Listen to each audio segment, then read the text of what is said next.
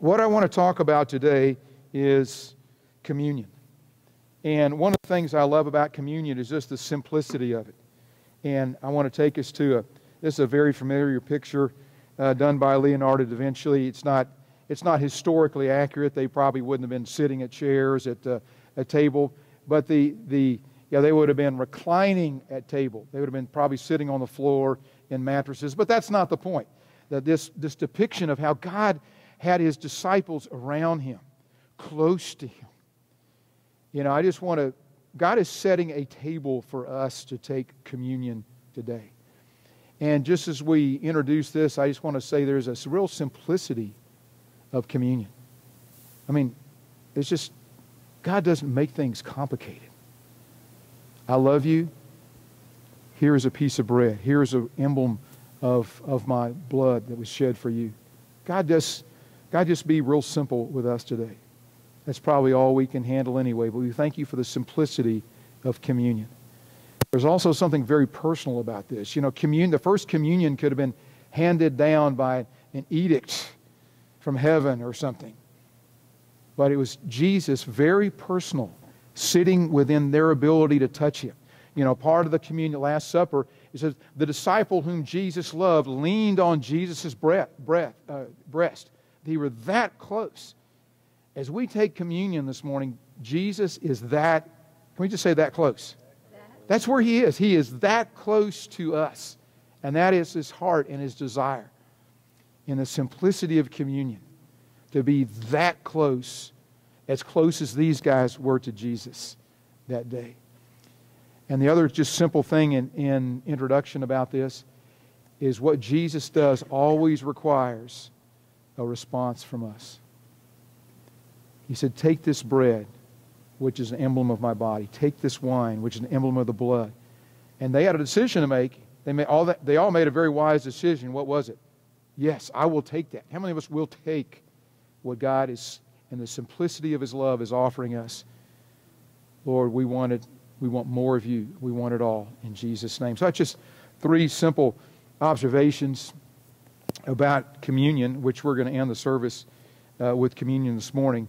But let me just set the context here again that they're sitting down at the Last Supper. When the hour had come, Jesus sat down, and the 12 apostles were with Him. I thank you, God, that He is with us. He is here, and we are with Him. We're not studying an abstract concept. He is literally here with us in this room right now. We brought Him in our hearts, but He is with us individually and corporally right now. Could life be any better than that? The living God wants to be with me. The living God wants to be with you and with us. And He said, with fervent desire, I've desired to eat this Passover before I suffer. We know we're beginning some messages about the Easter season. We know what is coming soon. By the way, 3 weeks from this morning is Easter, and we look forward to celebrating the risen Christ together that day. Amen. It doesn't get any better than serving our risen Savior.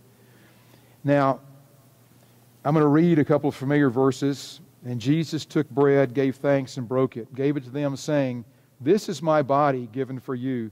Do this in remembrance of me. Very familiar verses. Here is a companion verse. It's actually out of 1 Corinthians. In the same manner, Jesus also took the cup after bread they took before they ate, and they took the emblem of the wine after He ate. I'm glad there's a meal in between where things happen when there's meals together. Just families, friends, just having meals together. But to the other side of the meal, He took the cup, saying, this, very familiar words, this cup is the new covenant in my blood. I'm glad God has a new covenant with you and me.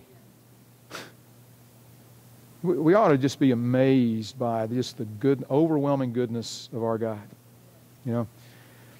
This do as often as you drink it in remembrance of me. Now, we think, when God has done things in us, it'd be the easiest thing in the world to remember. How many of us know we need to be intentional about remembering? There's a kid song that we love. It's called Don't Forget to Remember. We need to do something that makes sure that we have something intentional in our life that we can't forget, but we will remember. Don't forget to remember, is this song. But we need to find, whether it's listening to a song, we need to find ways that we can intentionally hang on to what God has told us. I've never been much of a journaler, and I've probably done more journaling in the last couple of years than I've done in my whole life. And one of the things I find is very, very helpful. I can go back and things that, a month ago, a year ago, I read, and I had completely forgotten that God said that to me. And it's so encouraging to go back and read this again. I'm glad that I found a way that I can remember it, because I had forgotten it. I forget who the preacher was who talked about, we want our bucket full, but sometimes I leak. Yeah. I don't know if your bucket has any holes in it, but I've got a hole or two in my bucket. I need to make sure that I have a way to remember what God has done. So beware lest you what? Forget. Now, lest you forget that God brought you out of the land of Egypt, how could they possibly forget? How could they forget? They had 3 million people walking in the desert. They had the most powerful army in the world behind them. Moses lifts up the rod, according to what Jesus said. This body of water, if you take a look at the Red Sea on the map, it's not like Lake Weatherford. It is a big body of water, and it parts, and they can walk. It doesn't say they walked over on muddy ground. It says they walked over on what? Dry ground. I mean, there's a whole series of miracles that are in here. And before the Egyptian army even got in there, it says the Lord twisted the wheels of the chariot so that they couldn't drive. There's a whole series of miracles that these people saw that saved their lives. You would think, you say, I would never forget that. Beware lest you forget what God did for you and for me and for us. None amongst them. Yeah, it was a whole series of miracles. Their clothes didn't wear out. They had bread from heaven for 40 years. I mean, God, turn our forgetter off and let our remember be very, very acutely strong. Let it remind us every day. Knox, do you remember what God did about this?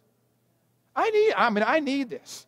This is stuff I need in my life, to have this ongoing thing that rises up in me. So, why should I worry? Why should I fret? I've got a mansion builder who's not through with me yet. Boy, I've just brought, well, that's a song from 2nd chapter of Acts for 40 years ago. I haven't thought of that song in many years. But we need to have a strong remember, because this verse is saying, don't be sure you don't forget. Here's a verse out of Psalm 76. It says that God commanded the Red Sea to dry up. They went across the sea as if the sea of Israel was a desert. Number 2. Number 3, He rescued them from their enemies. Number 4, He redeemed them from foes. Number 5, the water returned. Number 6, they covered their enemies so that none were saved. And what did it say happened? They quickly forgot. You got to be kidding me. So we need to make sure we have something that we don't forget. And I love this expression out of Deuteronomy. You shall remember well. God, help us to remember well what you're doing. It is good. And God gives us every tool that we can remember. And let God help us remember well all that you've done for us. And we can do that in all kind of ways. Your way of making sure your forgetter is turned off and your remember is really strong and really dialed in the Lord. The way that the Lord directs you to do that may be different the way He directs me. But we can sing songs. We can write journals. Whatever it is that causes you to be able to remember, I encourage you to do it. But here's one way we can do it. Is what David did when he was having a tough time, a tough challenge, and he started talking to himself. You remember we talked out of Psalms 42, 43 a few weeks ago about trusting God. One of the things that was a matter of trust is talking to yourself. I will say to my soul, is what David said in Psalm 42 and 3. And in Psalm 77 he says, I will remember all that God has done for me. And it says, as a matter of fact, the second thing is going to do, I'm going to say, I will remember the works of God. I will remember what He's done. And number 3 in this list, what is it? surely I will remember. Do you think David had an intentionality about making sure he could go back and say, look what my God has done for me? And Lord, help us be very good at remembering. That's the first thing I see as we're going to take communion this morning. God, let us be people who remember. Jesus said, do this in remembrance of me. God, help us be great rememberers. People who remember. The second thing we're going to talk about is how communion is a great opportunity to repent. You know, the Lord's Prayer has the frequency of the Lord's Prayer, I believe, is something that is a pattern of prayer that God wants us to pray, 2 or 3 times a year maybe. Just when we feel like it. What is the pattern that God has in the Lord's Prayer for us to pray? Give us, now look at the redundancy, give us this day our daily bread. Do you think God wants to pray this every day? I think so. I think it's inherent in the pattern. God wants to pray this every day. One of the things that's in that pattern of prayer for every day is, Lord, forgive me my sins as I forgive those. But Lord, forgive me my sins every day. And we need to be people, you know, we're very familiar with the message of repentance. Repentance literally means to turn around, go the opposite way. Things we were doing that were stupid against God, that we're turning around and going against. We're going to go to the things that honor God, that please God, that strengthen others, that let His love flow out to other people. And so we know that people need to repent to know Jesus. And we're familiar with many verses in the Bible like this one that talk about that Paul had a message, all the disciples had a message for the Jews and Greeks alike, the necessity of repenting from sin so they can have faith in Jesus. Well, we know there's millions of people, billions of people who need to know the necessity of repenting so they can know Jesus. And Lord, help us be conduits for that message of grace. It's called good news. But we also know that this applies to us. Now, there's many verses we could give along these lines, but here's a verse out of Revelation chapter 3, which is addressed to the church of Sardis. And of course, this is not talking to people who don't know Jesus. It's talking to who? People like us who are believers, who know the Lord. Go back to what you've heard and believed at the first. Hold to it firmly. And what does it say for us to do? Repent. And that's, the Lord is speaking to me.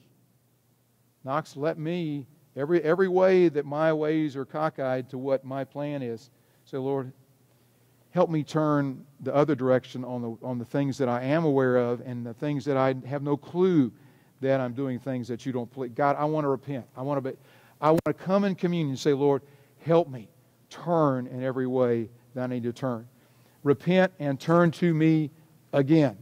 So it's obviously very clear, just reminding us that obviously the unbelievers need to repent for the first time to come to know Jesus, and all of us who know Jesus need to repent and turn to Him again.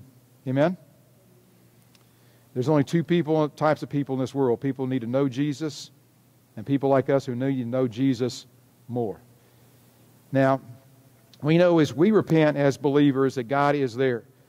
There's two just beautiful verses that we're familiar with out of Lamentations chapter 3. Let us search and try our ways, and let us, can we read that together? Return. God, we are returners. We love to return to you, return to the Lord. We lift up our hearts and our hands, and we say, God, we've sinned. I've sinned. And heal me. Forgive me for that. So I lift up my heart and my hands, and I say, God, heaven, thank you that you have forgiven my sin. That's part of what we can do in communion. And every time God sees that tenderness of heart for us to turn away from things that don't please Him, we can run right again into God's great love. How many of us would like to walk out of here with just one more drop of God's great love this morning? Well, He wants that for you and me more than we desire it from Him. So God, just inundate us with your great love this morning. And His compassions never fail. Yes, hallelujah. And when the sun rose up this morning, by the way, you talk about a beautiful morning. Woke up and it was, right at freezing, beautiful blue sky, not a breath of air. I went out and ran. I just had to get out and take my prayer time.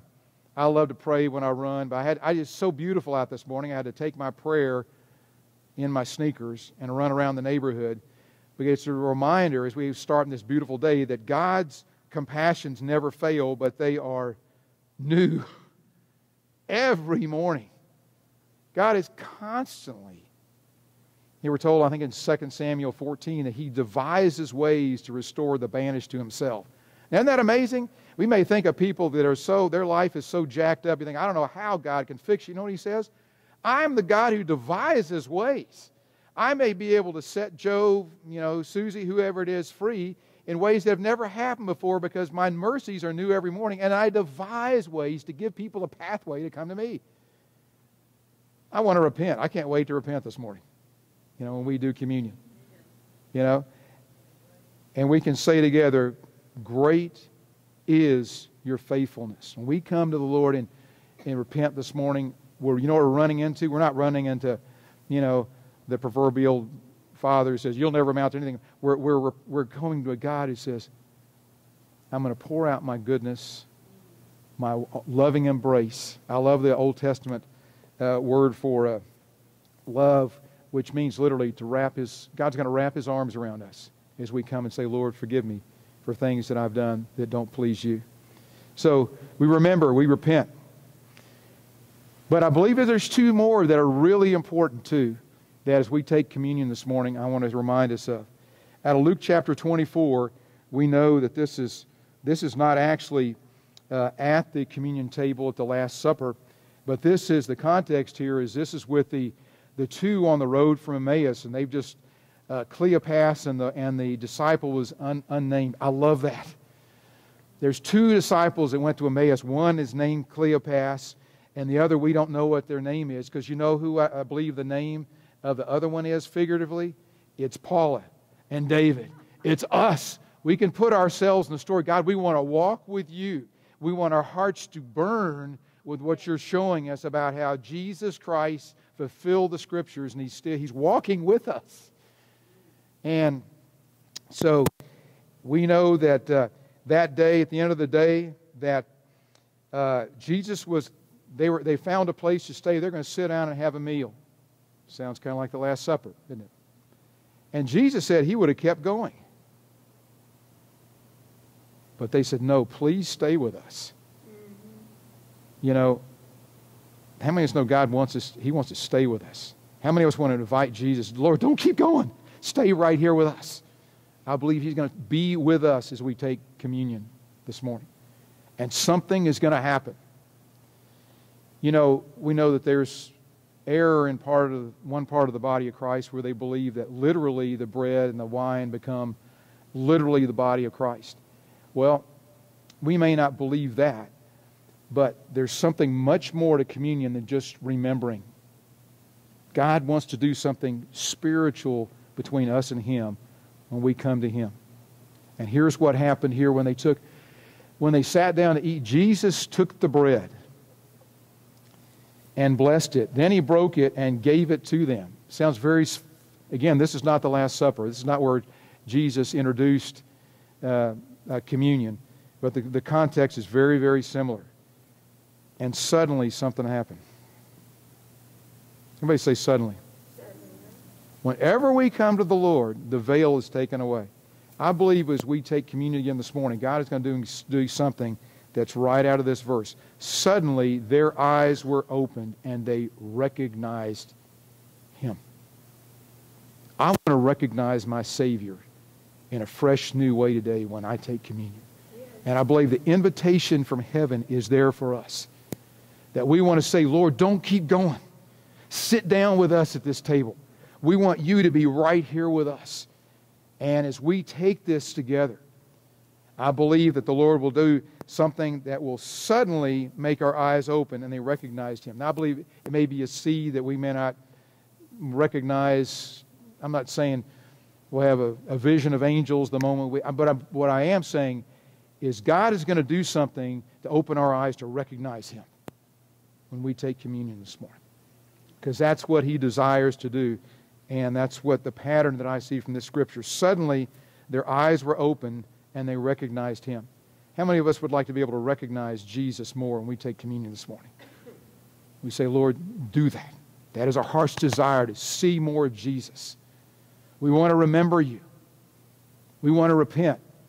And God, also, we want you to reveal yourself to us. We want to see more of Jesus. And we believe that communion is something that's supernatural in our hearts.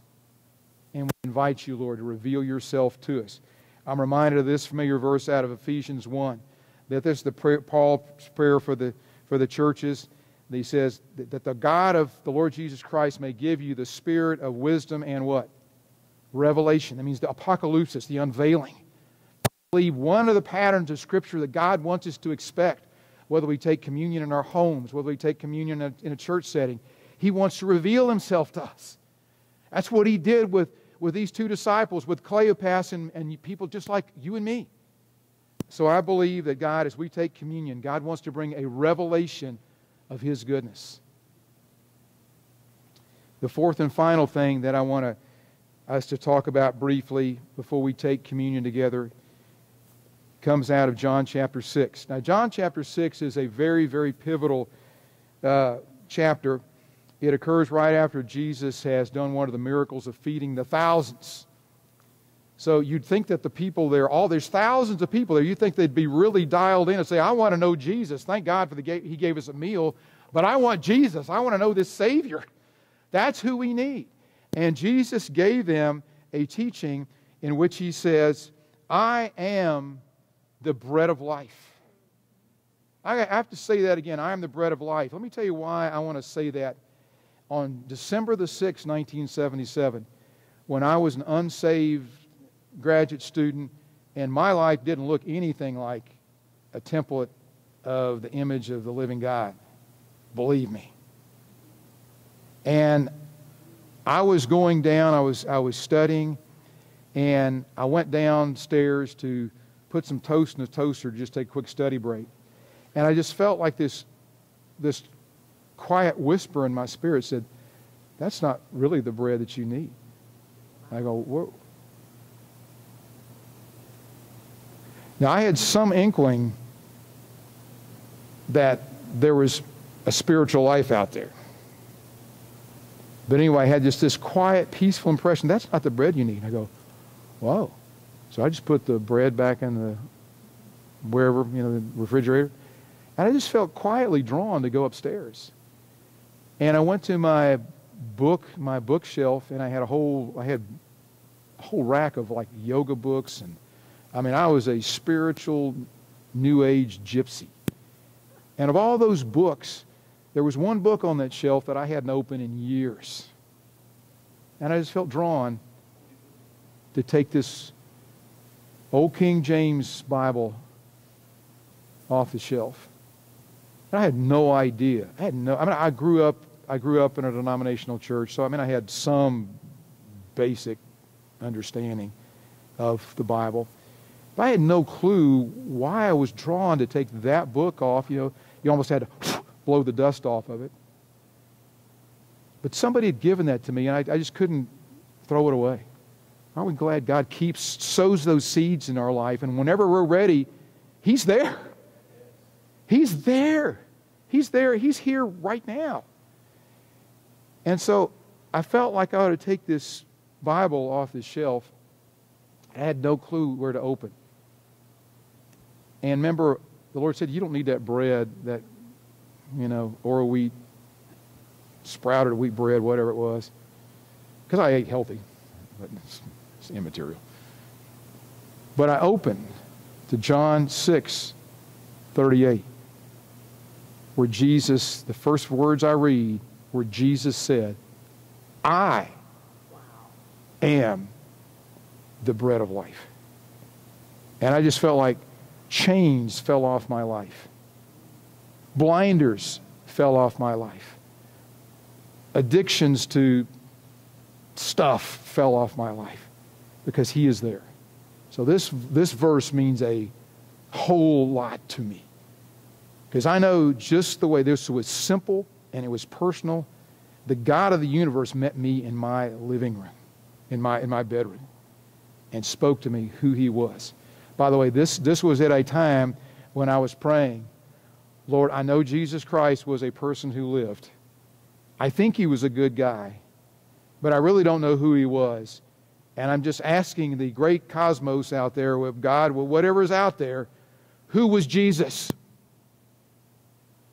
And God heard me in a very simple, personal way.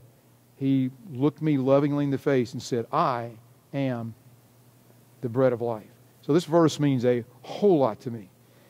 But to put this back in the context here, Jesus, after saying He's the bread of life, goes on to tell them something very, very shocking, not once, but 4 times. Do you think He's trying to get His point across? Unless you eat my flesh and drink my blood, you have no part of me. What was the response? Almost everybody said, see ya. Because it was overwhelming to them because they didn't understand. Does God ever do anything in your life that you don't understand? I want to be like Peter and do what Peter said. Many disciples left, so this is hard to understand. Who can accept it? Jesus was aware of this, and He said to the disciples, well, are you going to leave too? And here's what Peter said, and let this be your cry and mine. Lord, to whom would we else, where else would we go? God, I'm hanging with You. I'm hanging with You. I want to grab hold of Your hand. I want to be like the kindergartner holding on to the rope of the teacher. I'm not letting go of the rope. And so Peter wisely said, Lord, to whom would we go? You have the words that bring eternal life. We believe and know that You are the Holy One of God. Would you say that last proclamation for me? I just believe I've got to let it come out of my heart. We believe and we know that You are the Holy One of God, the Messiah who sent to redeem mankind. And God, we are going to stay with You, which brings me to the 4th and final thing that I want us to meditate on as we take communion this morning, is we want to rely on God. And it's really, I would even say it's like a radical reliance. I mean, when Peter said, Jesus, we're hanging with You, I mean, he put everything on the line when everybody else was going the other way. Most of us seen The Chosen, the graphic they show at the beginning of The Chosen. There's 1,000 fish swimming in this direction, and there's what? There's 1 or 2 fish that are swimming in this direction. I want to swim that direction. I want to be swimming to Jesus. And so the 4th thing that I see is that we want to have a radical resemblance. So here's the things that I see as we come to take communion this morning. We want to remember Jesus. That we will repent because we all need it, or I need it. You have to make that confession. But Lord, I need to repent. I want to look more like Jesus tomorrow than I do today. And God, I know that as we come to You, You will reveal Yourself to us. We will see You. We will see insights about Your goodness, Your love, Your character. And God, we say we ain't going anywhere. We say, Lord, where else would we go? And I guarantee you, God will put us in situations where we need to have a radical reliance on Jesus, or we're going to go the way of the masses. And I want to say like Paul did, or like Peter did, Lord, where else would we go? We believe and we know that You are the Holy One, and we're not going anywhere. And that's what I'm going to say. That's what we're going to say. What we're going to say when we take communion this morning. God, we're with You. We depend on You. It would enable us, all these things would enable us to do what Paul talked about in Galatians 2. This is all about Jesus preparing for His Passover, where He knew it was coming. He said, Passover, we looked at the first verse we talked about, He knew that He was about to suffer. We can say, as believers who believe that God was suffered, died on the cross, and rose again from the dead. And can we just read this verse together? I have been crucified with Christ. It is no longer I that live, but Christ lives in me. And the life which I now live, I live in the flesh. I live by faith in the Son of God, who loved me and gave Himself for me, for you. for each one of us. Sorry I misread that partially, but we all get the picture here. And here's the last verse that I want to share, that Jesus, at the end of the last person talked about in Colossians, is a person named Archippus. God wants us to take communion that we all can fulfill what He created us for. You know, it says, tell Archippus, see to it that you complete the ministry you've received from the Lord. We could fill in the blank. You know, tell Joe, tell Barbara, fulfill the ministry. We can say, Lord, I want to take communion that I can fulfill everything that you've created for. Which brings us back to our starting point. It says, Jesus, this is my body. Or Jesus said, this is my body given for you. Do this in remembrance of me. And He also took the cup and He says, do this as often as you drink it in remembrance of me.